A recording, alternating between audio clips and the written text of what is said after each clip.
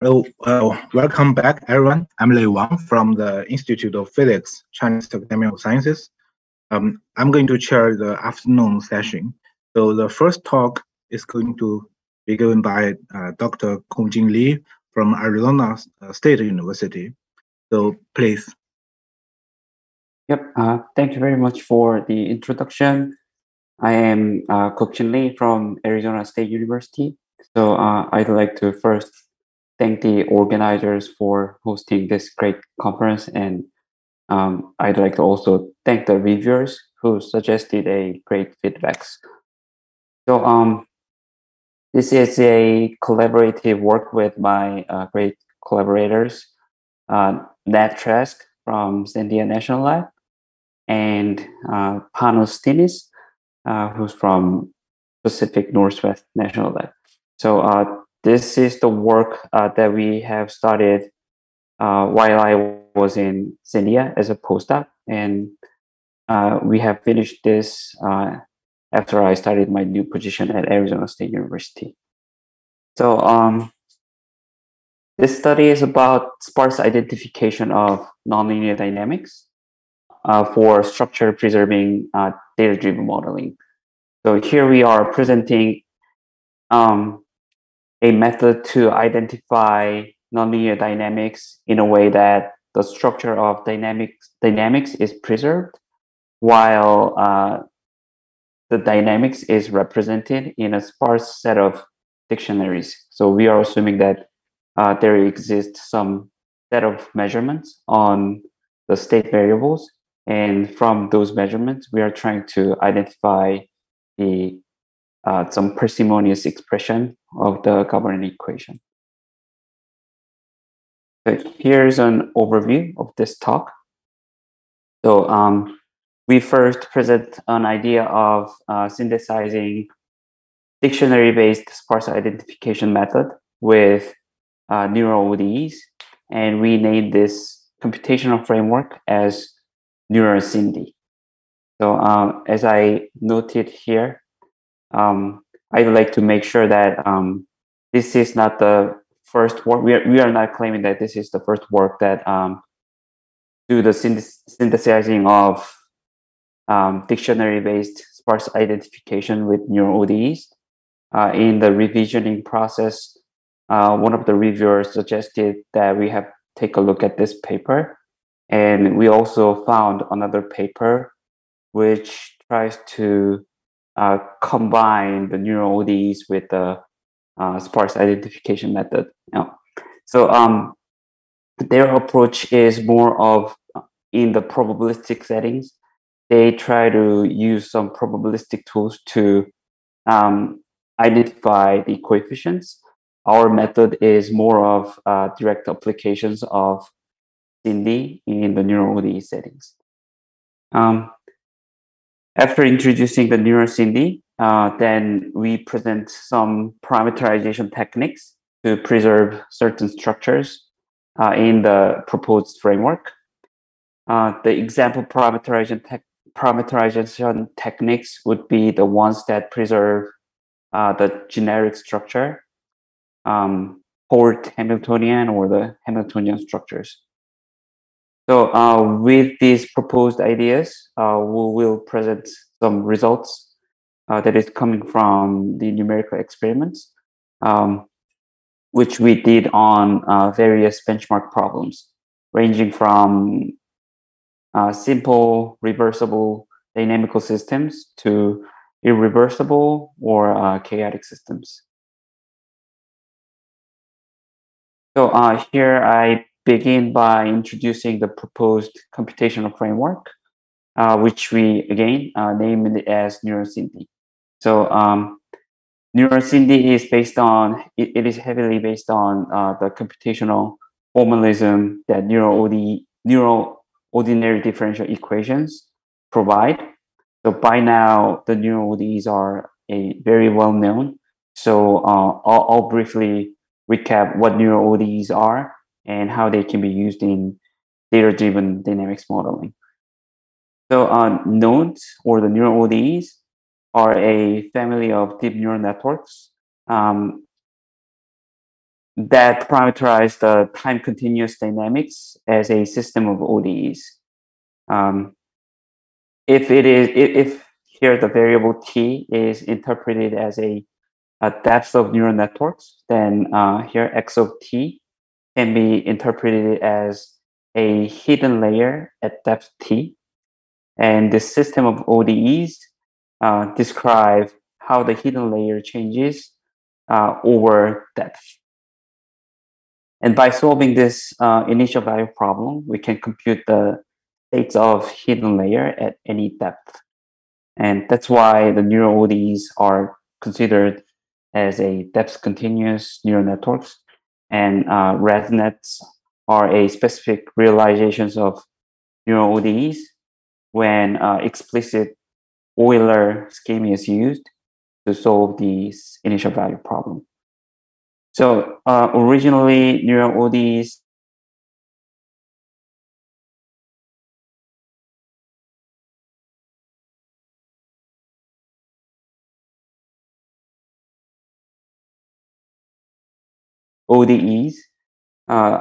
it naturally has a good fit for data-driven dynamics modeling, and this is why we choose neural ODEs.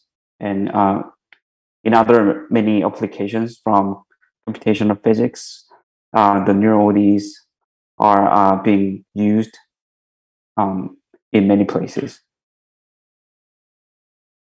So there can be many different ways for parameterizing the right-hand side of the neural ODEs, here, F data. One can make it as a multi-layer perceptron MLP or convolutional neural networks if the domain of application is in image and so on.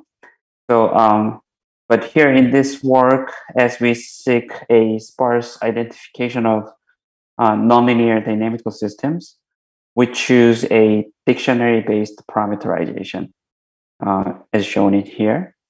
So here, phi of x is a vector consisting of dictionaries, and here capital C is the coefficient matrix.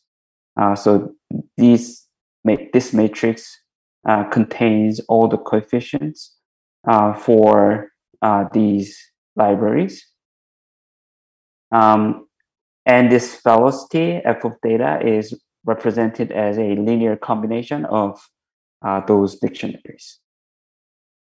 So once we decide what dictionaries should go into this library vector, then we can initialize the values of coefficient C, and we can just train, try to fit our model to the measurements that we have. In order to do so, we can take a forward pass by solving an initial value problem and obtain the approximate quantities, which is denoted by x tilde. Then again, since we are seeking a sparse identification, along with the this data matching loss, we can add this L1 penalty of the coefficients matrix so that we can suppress the smaller coefficients. And when the training gets to the end, then some unimportant coefficients can be a very small value. So in addition to this sparsity promoting loss, we added a magnitude-based pruning approach so that the coefficients that are smaller than certain threshold tau can be pruned. And we found that having this magnitude-based pruning approach is very important. So we will also present the results without pruning and with pruning.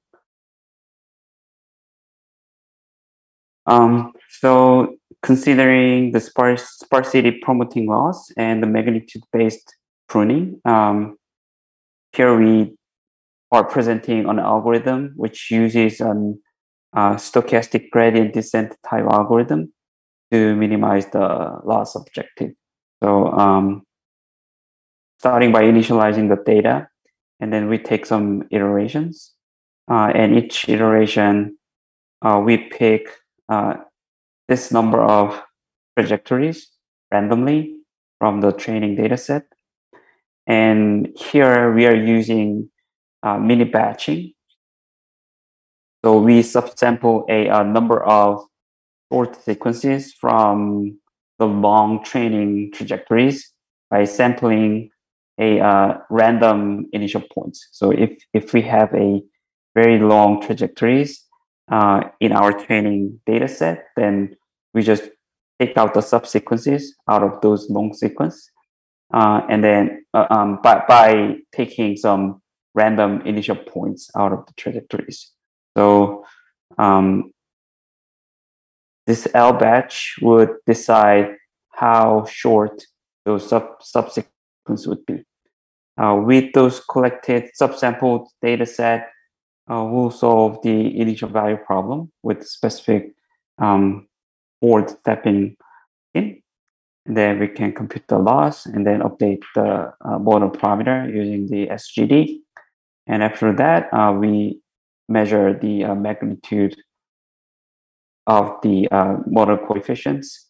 And if there is need, then we prune those small coefficients.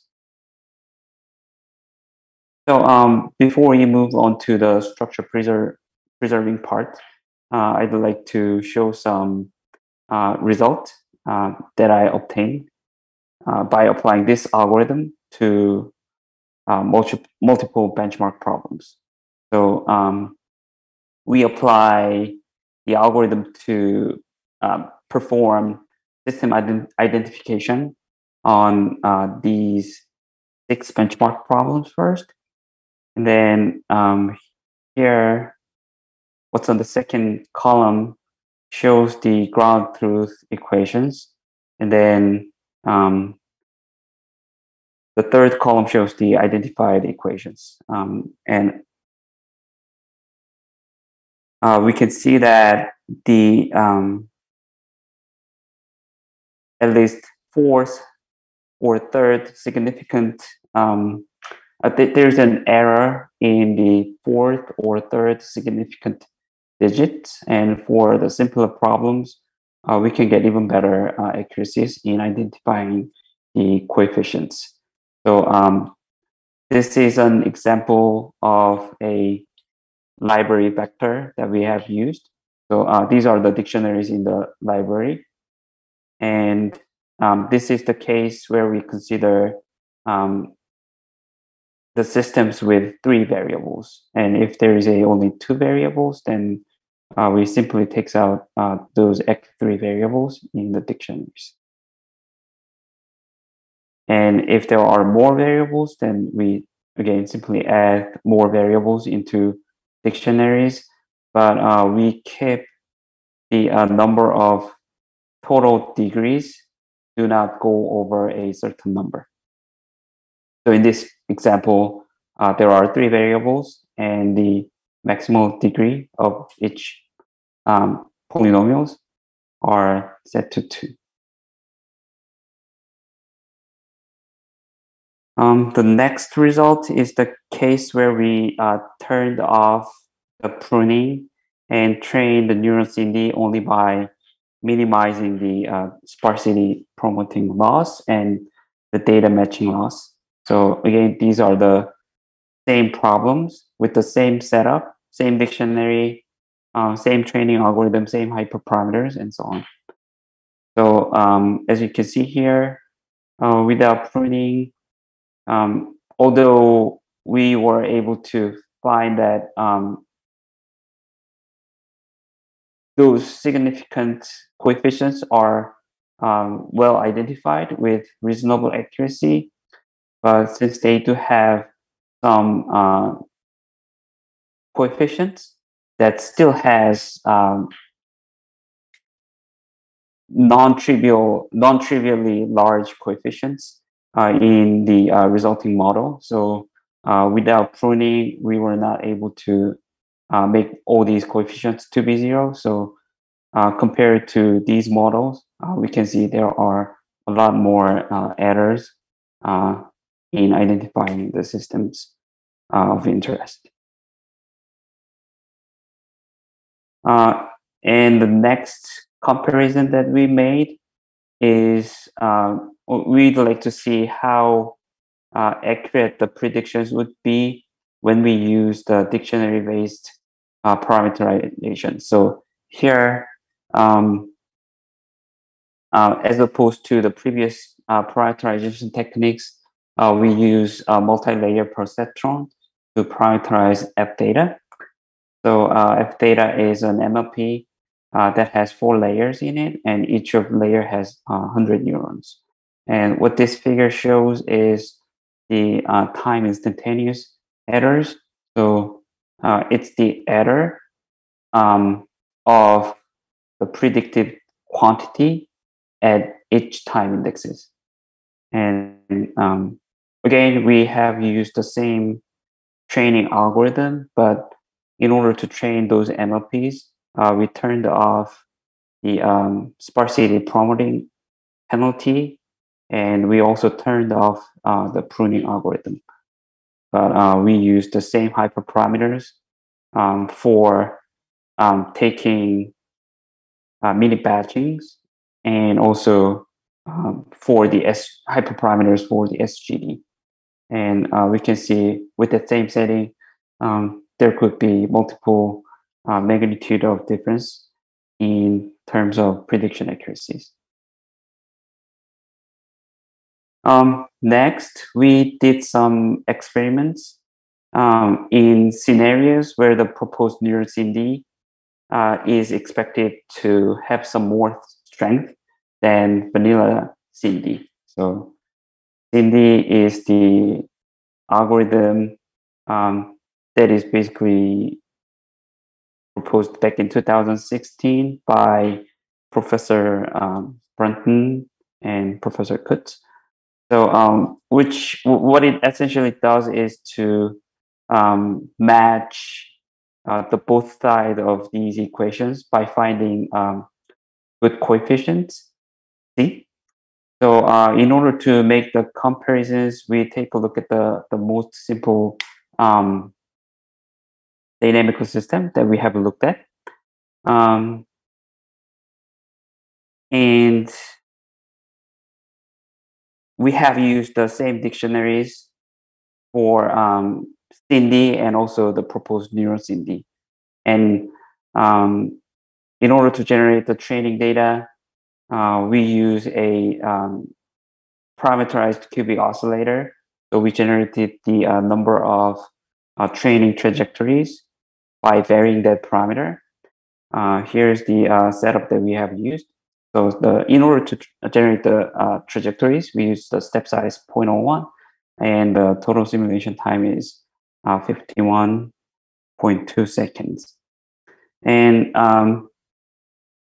here we assume that only the state measurements are available, and the derivatives, the analytic derivatives, are not available. So the derivative should be computed numerically to do the neural CND. And again, I'd like to make a note that the CND that we have used to this comparison is the vanilla one that is proposed in 2016. And I believe we have used, so we have used the software developed by the same group, which is published in 2021. And I think the setting that we have used is the most basic one. So we haven't done any sophisticated algorithm that have been developed after this CND. So the first scenario where the proposed CND could do better is the measurements are taken in larger time steps. So again, to generate the training data from already generated original training data with this step size, we sample the measurements from those original trajectory. on the coarse temporal grid with the larger time steps. So here in each row, we specify the time steps. So if delta t is chosen to be 0.1, then from the generated training trajectory, we only take out measurements at this time steps. So it is same as just removing those intermediate measurements from the original training trajectories. So as we make this time step larger, we can see that the neural CD is still identifying the system in a robust way. But as the time steps get larger, in Cindy, the derivative has to be computed numerically. So it adds more noise to the regression problem. So we can see that Cindy is having a hard time getting the accurate identification. The second scenario is the case where the measurements are taken on irregular time interval, which makes the problem a bit more challenging, again, to Cindy. So in order to do so, from, again, the original trajectory where we collected from here, we just randomly keep 90% of the measurements in each training trajectory, or 10% of the measurements in each training trajectory, or 2% in the trajectory. So the subsampled trajectory would look like this as we lower the percentage that we are keeping.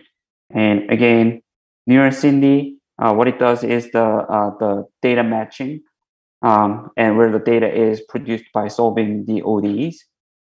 So it could do the regression in a robust way.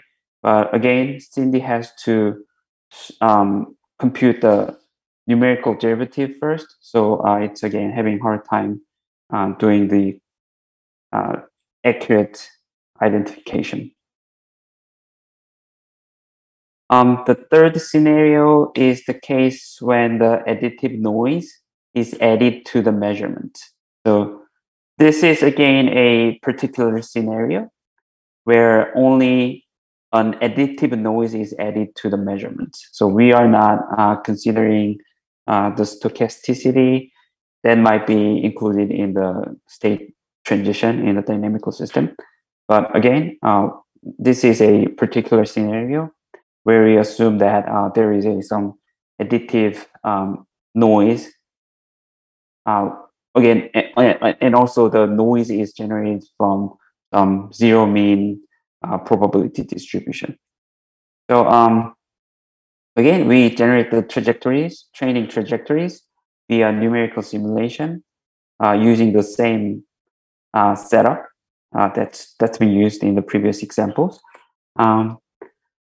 And then we compare the Cindy and Neural Cindy, and here what it shows is the magnitude of noise that's added to the original trajectory. So in case of Neural Cindy, although there are some coefficients that have a small magnitude of coefficients that are not pruned, but if we look at those significant coefficients, then we are able to see that those significant coefficients are identified in an accurate way. As opposed to that, when I look at the Cindy, then although the magnitude of those significant dictionaries are still large and it's providing somewhat accurate predictions, but in terms of accuracy of those identification of significant coefficients, Neural Cindy does better than Cindy, and also by looking at the number of the coefficients that are not included in the original system, we can see there are more those unnecessary dictionaries are included in the resulting system. And we believe that the NeuroCindy works better in this particular scenario because NeuroCindy is trained by minimizing this specific loss. So indeed, if we are thinking about just this data matching loss with L2 norm, then it is equivalent to do the maximizing maximum likelihood estimation with Gaussian prior. And if it is L2 norm, then it is equivalent to do the again maximizing MLE with Laplacian prior. So we believe that in this specific setting, because of this data matching loss, as opposed to the derivative matching in what Cindy has, due to that, we believe that the NeuroCindy works better in this particular settings. So up until this slide, it's about the proposed NeuroCindy framework, and after this, I'll move on to the structure preserving part. So for structure preservation, we mainly focused on generic, which is the short name for general equation for non-equilibrium reversible, irreversible coupling formalism, which is proposed by these two scholars back in 1997. And with generic, we can see that some important thermodynamical laws can be conserved, which I will explain soon. So here's the description of generic. So if we have a observable variable A, then the evolution of that variable is described by this gradient flow. And that gradient flow is decomposed into two parts. One is the reversible part, and the other one is the irreversible part. And here, E is the energy of the system, and this S is the entropy of the system.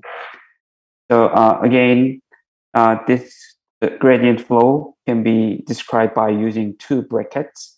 One is the reversible bracket, and the other one is the irreversible bracket. So each of them are responsible to describing the reversible dynamics part of the system and irreversible dynamics part of the system. So when this bracket is given, when these two brackets are given, they are defined this way. So here, L is a skew-symmetric matrix, and M has to be a symmetric semi-positive definite matrix. And this generic system also needs to follow this two degeneracy condition, where the partial derivatives of S. By the way, this function E and S can be considered as a function of the state variable X. So this E can be considered as a function of X, and S is also considered as a function of X. So in that setting, these two degeneracy conditions should be met. So the partial derivatives of S with respect to X should be in the null space of L. And another condition is that the partial derivatives of E with respect to X should be also in the null space of M. So when the system is defined this way, and if these two degeneracy conditions are satisfied, then we can see that first and second laws of thermodynamics can be satisfied. So by taking A as a energy, we can replace A with E and then do some mathematical manipulation on these two brackets. Then we can obtain that dE dt should be 0. So as the time goes, the energy should be conserved. And if we replace A with S, and by replacing S here and here, and applying these two degeneracy conditions, we can see that dsdt should be always larger or equal to 0. It should be always positive or 0, meaning that entropy should be non-decreasing. So again, with the canonical coordinates, Q, where is the position, and P is the momentum, and S is the entropy, we could get some general form of generic formalism.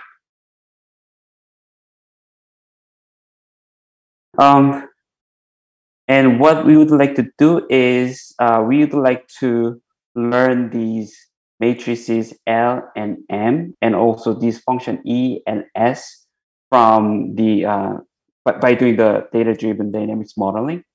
But at the same time, we'd like to make sure that this two degeneracy condition satisfied.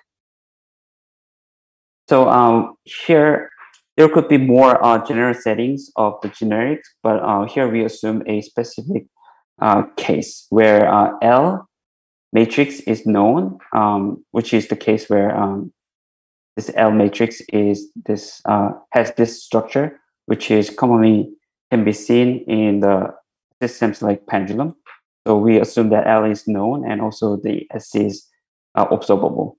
So that left us to learn this energy function E, and also we have to learn what this irreversible dynamics part would look like. So for the energy, which is a function of QPS, we just made it as a neural network or the dictionary-based parameterization, where this phi is again some library vector that consisting of those dictionaries. And in order to make this irreversible dynamics to be symmetric, we use a particular parameterization idea that is developed in this paper by Oettinger. So the way that we can do is that we make this fourth tensor as learnable, but just make sure that that is symmetric. So, and the way that they suggest in making these four tensor to be symmetric would be keeping these lambdas to be anti-symmetric and D to be symmetric. And in our case, in their case, they devised the value of these D and lambda matrices in specific values for specific problems. But we are assuming that we don't know what these are, and we'd like to make this as a learnable parameter and learn them from the data. So with that setting, if we put E in the place of A and B, S in the place of B, then we should be able to get the irreversible part of the dynamics. So once we have our model to be parameterized in this way, then we again apply the neurons in the algorithm to learn those parameters. It is very easy to add these parameterization into the neurons in D because these partial derivatives of the neural networks can be computed by using the automatic differentiation technique. So here's the example benchmark problem that we have looked at. Again, we made this energy. Again, the data is generated by solving the numerical simulations where the system is given this way. And our goal is to recover the energy function from data, and by making our candidate energy function to be some linear combination of dictionaries. So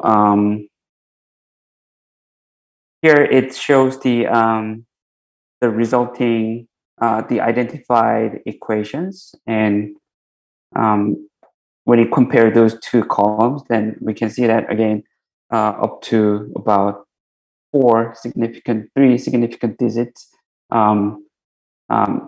the proposed NeuroCD identifies a system in an accurate way. And here I'd like to just emphasize that although it's not very clearly visible, but the property that we are trying to enforce was enforced here. Five more minutes. Okay, thank you. So here, the DEDT is kept to very close to 0, and DSDT is also always positive. So we can see that two thermodynamical laws can be enforced in here. In order to make more comparisons about the structure preservation and without structure preservation, or some softly constrained structure preservation, this is the results that is extracted from our previous paper. So we have applied the same idea to or more generalized ideas of doing the structure preservation, where we assume that we don't even know what this L or S is. So we made all these parameters to be learnable. And then we apply the algorithm to learning the same benchmark problem.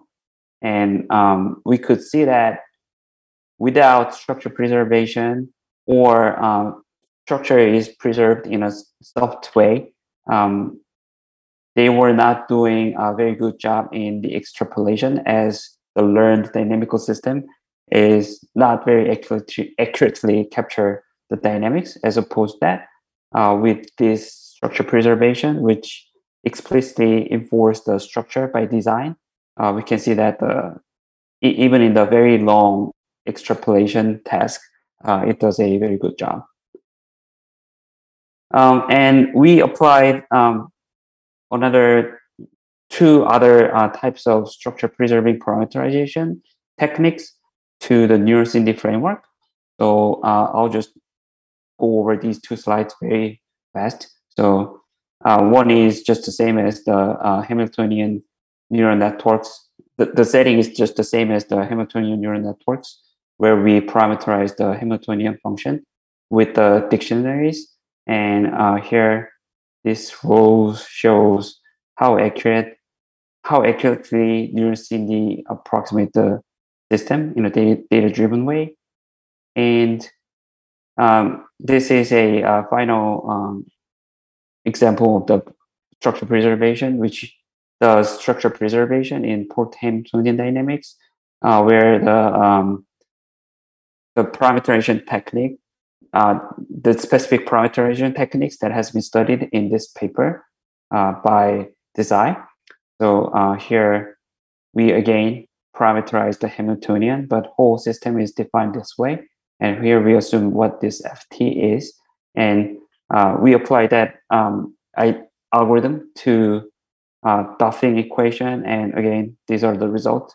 We could do the pretty accurate identification.